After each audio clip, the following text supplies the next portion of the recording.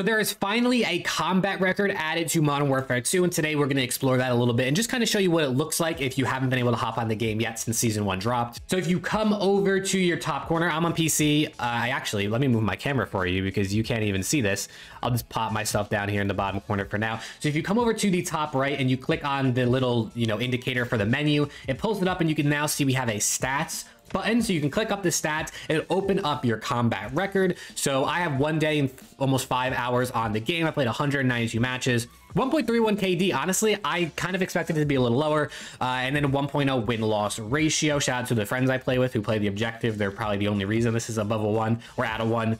And obviously right now I've only played multiplayer, so that's all it's going to be here. But I'm guessing once you play like Warzone and DMZ, or if you played Spec Ops, I'm sure it might be here. But I haven't even tried anything else, and obviously Warzone and DMZ aren't even available yet. But you can come into here, and once it loads up, you can actually see, what guns you have the most kills with. This is your recent matches, so this is interesting. So you can actually look at every match and see kind of, I guess, how that went. So you can see, what gun you are using, your kills, your accuracy, your KD, all that in your recent matches, which is actually pretty cool. Then you can see your modes and your maps. So you can see on kill confirmed, I have a 1.87 win loss with a 1.39 KD. I actually played a lot of kill confirmed. I didn't even realize that.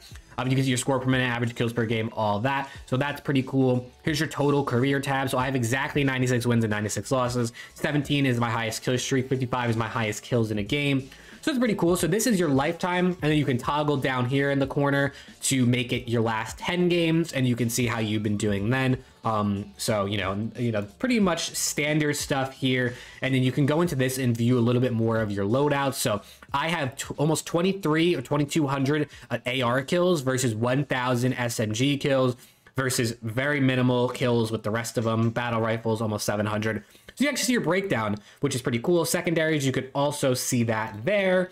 And then you can come in here and look at your weapons a little more in depth. So you can see like headshot percentage, KD ratio, kills, which is pretty cool. So you can see my KD with the Expedite 12 is a 6. I only have 6 kills. I think I literally use this one time, but you can see things like that, which is cool, as well as your equipment. This is what I really want to see, almost 150 drill charge kills, which is pretty cool. But yeah, so it looks like, I'm glad they added this. I'm glad there's finally a way to see things in your stats.